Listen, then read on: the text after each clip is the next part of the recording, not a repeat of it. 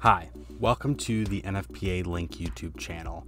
This channel is dedicated to answering key questions that you have related to electrical and life safety.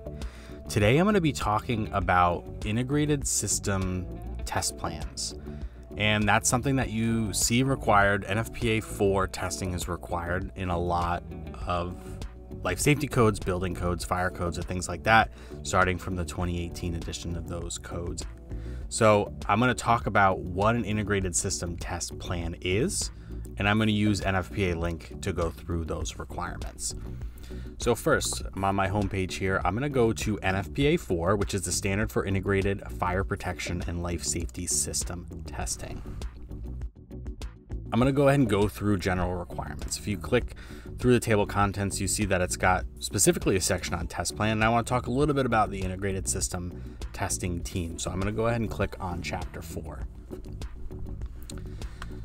So we see that integrated testing applies to both new and existing systems. I want to talk about integrated system testing team. So at a minimum, the integrated test team needs to consist of an integrated testing agent and the installation, testing, and maintenance personnel for each integrated system. So I'm going to talk most specifically about the integrated testing agent because that's the person who is responsible for creating the test plan.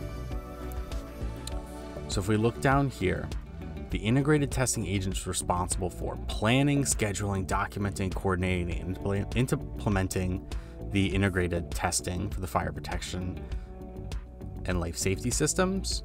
And finally here, this is like the big requirement. The integrated testing agent needs to prepare that test plan. So what is the test plan that we're talking about? And this is a test plan that needs to be completed to make sure that all of our integrated fire protection and life safety systems are going to be working properly. When I say integrated life safety systems and fire protection systems, one of the most common examples that you might have would be the fire alarm system and the elevator. Maybe we'll add in a kitchen hood suppression system as well. So say we have a kitchen hood suppression system, that's got to send a signal to the fire alarm. And the fire alarm might, then initiate an alarm condition or something of that sort, which could cause the elevators to recall. Depending how everything's programmed, we need to make sure all of that's going to work properly. Or maybe we have another input, which might be a water flow switch on a sprinkler system.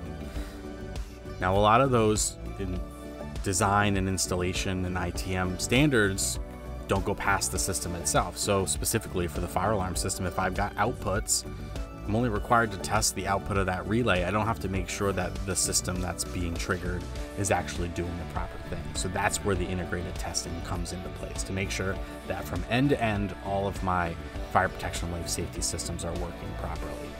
Now for a test plan, this is for new systems, but again, we see down here for existing systems, the integrated test plan shall include the items listed above, and then to allow the test team to verify the integrated systems function as required when initially installed. So I also have to do this for existing systems as well.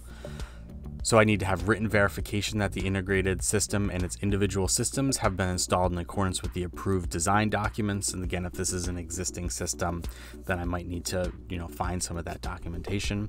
I need to list the individual systems that need to be tested. I have to have documentation of the individual systems as required by the applicable codes or standards. So that's a lot of the acceptance testing documentation, or maybe the design documentation as well. The integrated test team and individual entities required to be in attendance. So who's on my test team, who needs to be there to do the testing? What equipment do I need to perform the testing?